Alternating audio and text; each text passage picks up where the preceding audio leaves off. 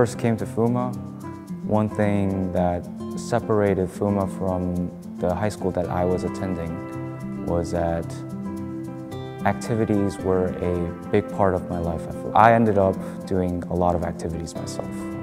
A few would be orienteering, soccer, swimming, the Global Citizens Club. I'm a president at the Global Citizens Club right now.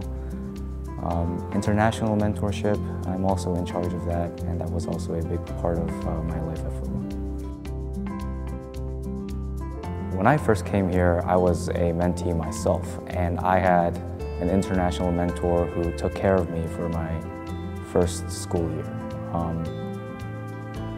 He helped me a lot in adjusting to life at FUMA. For me, as an international student, I was fortunate to ease on at one subject at a time. I remember specifically choosing mathematics at first because that was something I was not weak in to begin with. And when you interact in a classroom with American students and an English-speaking teacher, then it becomes very natural for you to speak English, and as a result, for me, it was easier to improve my language. Being at FUMA was a big challenge because